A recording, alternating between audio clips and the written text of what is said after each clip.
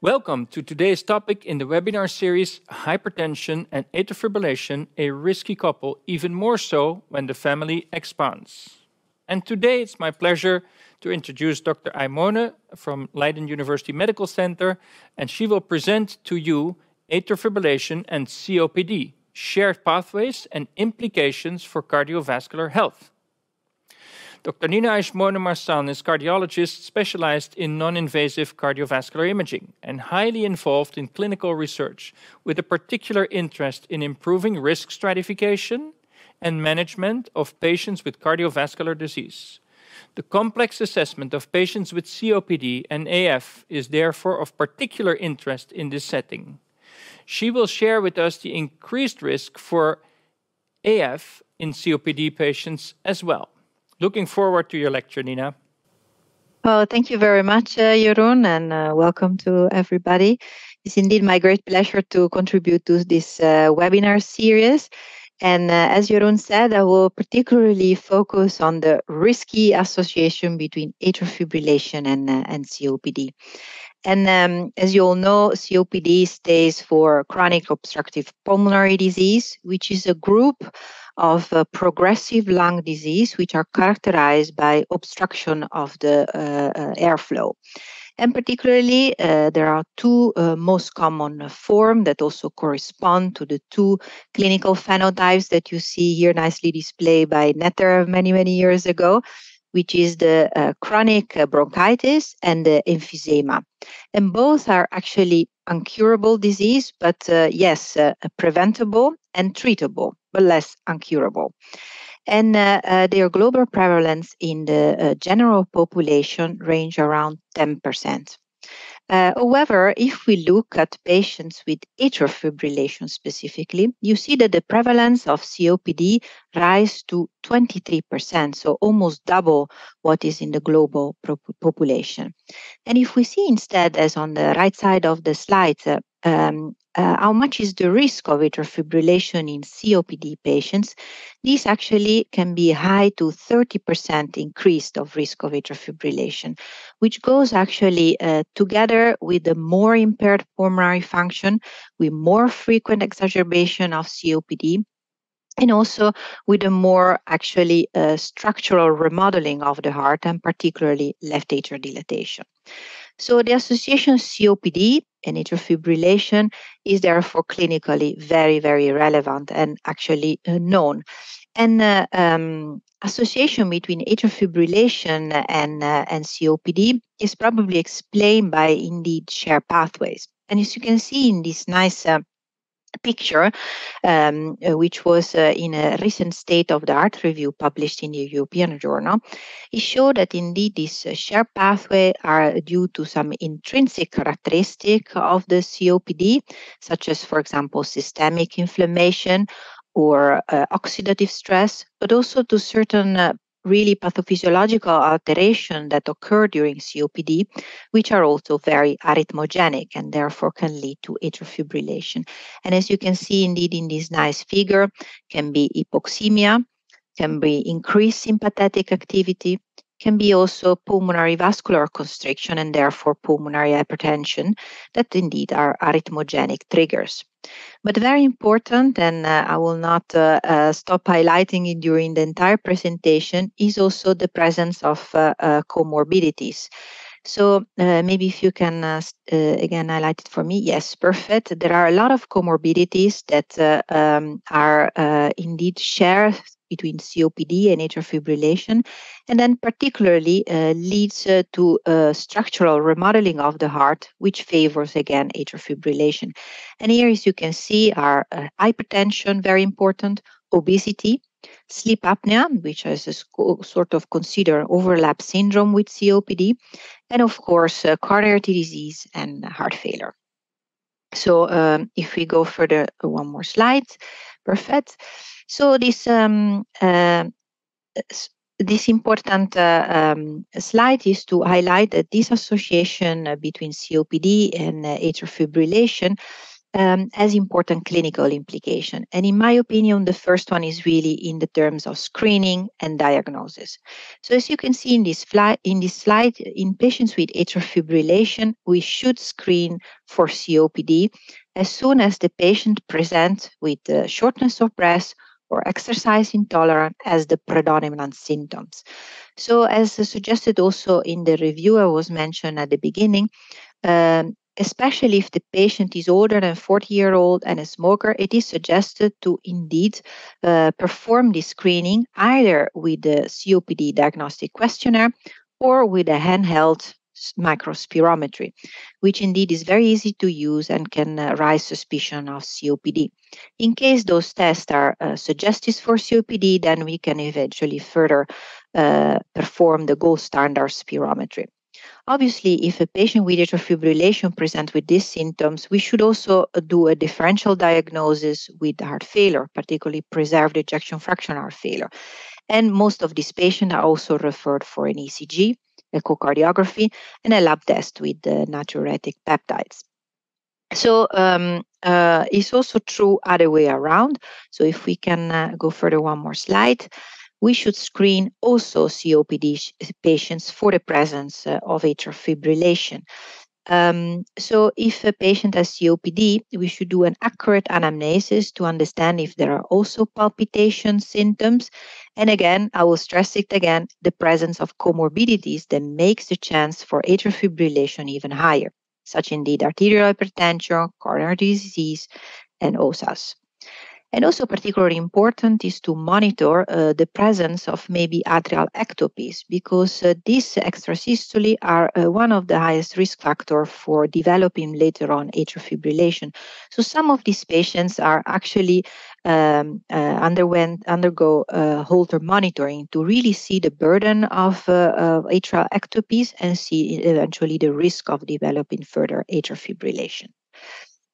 Other implication, important clinical implication also for the treatment. We know that COPD promotes IF progression. So if COPD patient gets atrial fibrillation, this patient has more symptoms, more failure hospitalization, and at the end also more mortality. So it's quite important to optimize the treatment of COPD and avoid exacerbation, which are the trigger for new recurrence of atrial fibrillation. But here, of course, we would need more studies, since no really clinical trials have demonstrated that optimized COPD treatment can reduce in this patient the occurrence of atrial fibrillation. However, observational data have shown that COPD increases the chance of recurrence of atrial fibrillation after cardioversion, that also the efficacy of catheter-based antiarrhythmic therapy, so ablation, is reduced in these patients, and also that in general, physicians prescribe less beta blockers in COPD patients with atrial fibrillation because, of course, are afraid of the side effect like bronchoconstrictions. Therefore, there are important indeed treatment implications that should be taken into account. So if we go further, one more slide. More implication for the treatment, and again here I highlighted once more, are also the need of identifying and proper treatment those comorbidities that make the chance for atrial fibrillation higher, and therefore hypertension again. So a good regulation of the blood pressure is very important. Weight reduction to indeed treat obesity is also very important, and the same for sleep apnea and coronary disease. And those, as I said, have important implication for what we can consider the substrate of the development of atrial fibrillation in COPD, which is actually the structural heart remodeling. If we go one step further, you can see indeed highlighted that this is really the substrate for the development of atrial fibrillation. And first of all is, of course, atrial remodeling, which can lead also to mitral or tricuspid regurgitation, therefore valvular dysfunction, but also ventricular remodeling and increased pulmonary pressure. All very important indeed for the development of atrial fibrillation. If we go one slide further, And finally, the last really clinical implication are in the setting of the management, the general follow-up of these patients. Indeed, these patients should be followed up regularly, and especially the treatment which we have been set, either for the COPD or for the atrial fibrillation, should be effective. So we should see if that is correct and appropriate, and if there are no side effects, as I said, indeed, regarding the interrelationship of these two diseases. So it's actually a continuous reevaluation and continual referral between the cardiologist and the pulmonologist that should happen, and eventually optimize one or the other disease. So to kind of highlight this aspect, I would like to also present you a case which we recently had at our outpatient clinic of a man, 66-year-old, who was known as a smoker and with hypertension, for which he received a calcium antagonist treatment. But for the rest, indeed, no known actually cardiac or lung diseases until now. But in the last day, he had progressive palpitation and also shortness of breath, for which he was indeed actually monitoring during his blood pressure measurements, and he found indeed an irregular rhythm. And over the days, indeed, these symptoms progress until indeed present in the emergency room, where he was indeed assessed, and at physical examination, they also find some bronchi. And this was his ECG, as you can see here on the right, which showed atrial fibrillation, with actually a relatively not too fast ventricular response and a right bundle branch block. This patient, based on this assessment, of course, will start anticoagulation and some specific treatment, but was indeed correctly referred for an analysis of both the pulmonologist and of the cardiologist. And as you can see, the cardiologist perform an echocardiography, and you have the images on the right. And as you can see, there is both dilatation of both atria, which is pretty uncommon in this patient and should already raise the suspicion indeed of comorbidities, because especially the right atrium here on the left side of the screen is as much or maybe even more dilated than the left atrium. And as you can see in the lower panel, applying the color Doppler, there was already tricuspid regurgitation. So it suggests a long-standing problem, and more on the right side, so indeed with concomitant maybe lung disease. And at the spirometry performed by the pulmonologist, there was indeed a significant COPD. So you can see that the phenotype of this patient is really specific.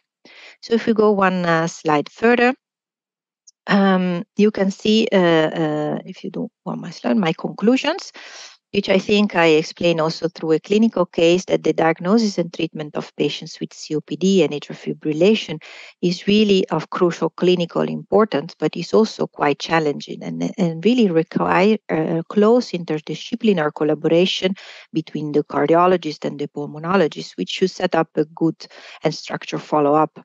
But also the patient is at the center of our attention, and therefore patient education is also pivotal to improve the clinical outcome of these patients, particularly through a lifestyle management with all the essential points that I highlighted in these figures, and also home monitoring of all the other comorbidities that are very important.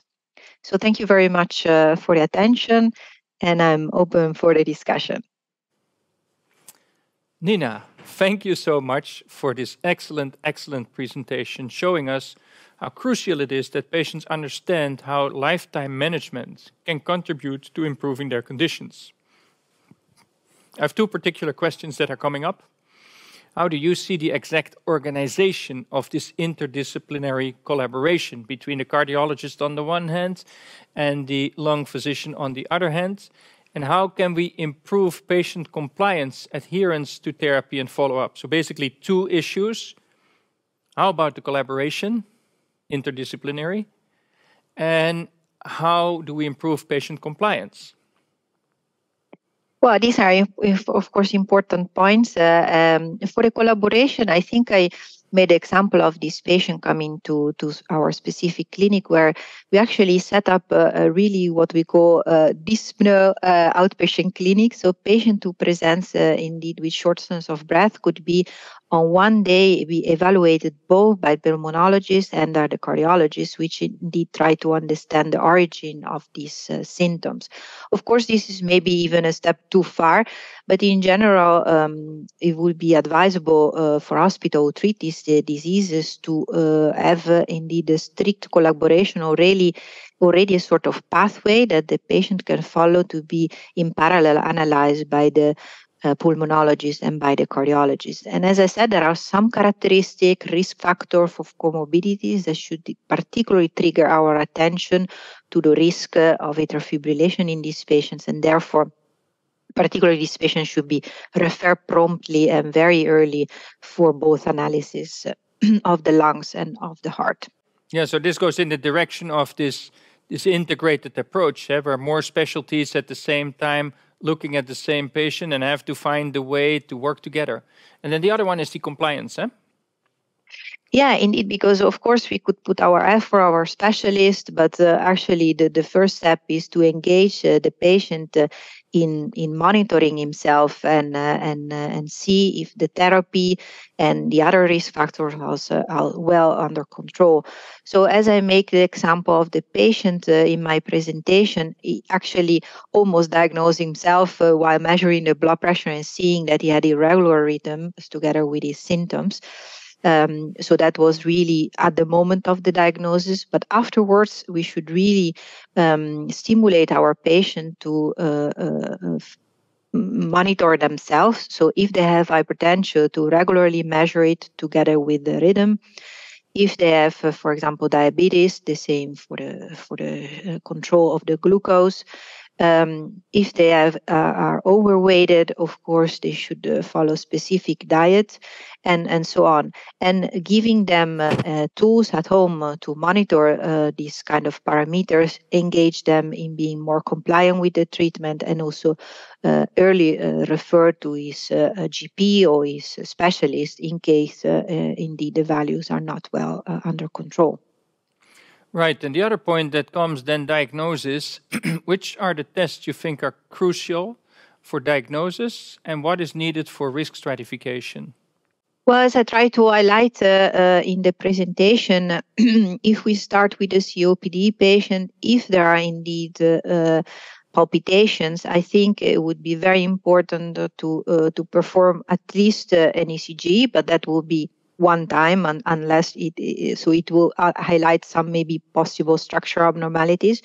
But then indeed give him the option of monitoring his rhythm, either performing a Holter or giving a way of doing at home, in order to depict if, for example, if there are frequent ectopies or if there are moments of very irregular rhythm. If we have, of course, on the other hand, an atrial fibrillation patient, as been suggested, those are normally referred to the cardiologist and therefore have an ECG or an echocardiogram and eventually a lab test, but could be indeed screened for COPD very simply with a questionnaire of an handheld spirometry in order to indeed exclude the presence of COPD. And they could have maybe, as I said, this sort of overlap syndrome like sleep apnea, and therefore now there are these specific watch pads that could monitor also the apnea during sleeping and could be a very good screening for this kind of problem.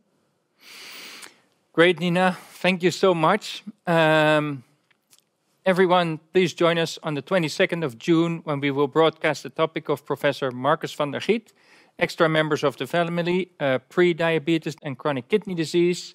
For viewing the recording of the live session, which took place on the 15th of March, please visit the e-learning platform Omron Academy. Thank you again.